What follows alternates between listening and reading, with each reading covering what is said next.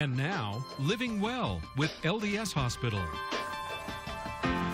March is National Nutrition Month, and today we have Ali Spencer here from LDS Hospital, and we're talking about food today, and sometimes we have pretty unhealthy habits with that. So. Yes, so the theme this year is Savor the Flavor of Eating Right, and I think it is so important for people to focus on savoring the flavor, whether it's foods that are maybe a guilty pleasure or foods that are healthy for us, that when we really focus on the flavor. See, this is what I get caught doing.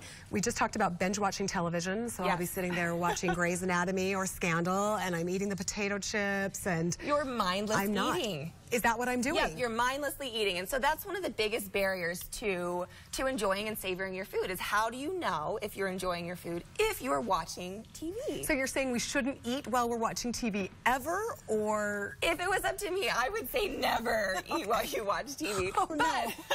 But if you're going to do it, focus on the food. Maybe what you do is you eat during commercial breaks so that you're not just Okay, when you're talking about focusing on the food, then you've got some food here. I do, yes. I'm focused on it because I see chocolate and I see raspberries, two of my very favorite things on the planet. So what would you suggest when eating foods like this? Well, so anytime you do a food is if you are going, so one of the other barriers is eating too quickly, right? Is that we're not focused or we're eating too quickly. And so one of the things I recommend to savor the flavor is try slowing down and not chewing while you eat.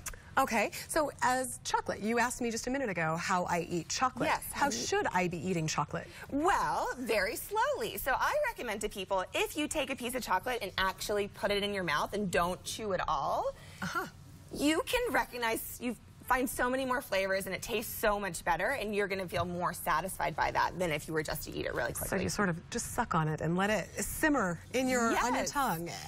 I like that. Same with raspberries, though. Same with raspberries. How would you suck on a raspberry? I'm not quite sure I understand that. Maybe you wouldn't be able to suck on it entirely, but chew it slowly. But you could suck on it, and it is going to dissolve. We have natural enzymes in our mouth that start breaking sugars down, but you would get that same feel from raspberries or other berries or any type of food. Is when you slow down and chew more slowly and really focus on the flavors, it's going to help bring them out. But raspberries, they're such a good food, and maybe people could make the argument that, oh, I can watch TV and eat my carrots and my broccoli, and which, let's face it, not many of us are doing that.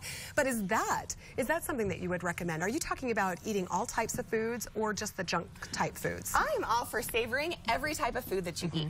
Because part of having a healthy relationship with food, having, maintaining your weight, is enjoying your food and focusing on your food. So when we're not focused on our food or we're not thinking about it, all of a sudden it becomes this extra thing that's not important. And so even if you are, yes, eating something like carrots or celery sticks, no, it's not going to have a lot of calories and may not be as detrimental on your waistline. But if you're not paying attention to eating celery and carrots, are you enjoying them? Right, no, we're really not. And if you're sitting in bed watching your television and binge eating at the same time, I mean, what does that do to your weight? Doesn't that just make you feel really lethargic? It definitely can. So one of the hard things is if you're not paying attention to what you're eating is you never get this opportunity to really feel satisfied. If you've ever been in that situation where you're distracted while you're eating and you've eaten something and you look down and you think, who ate all this? Where did half of this bag go? Right. Was somebody else here?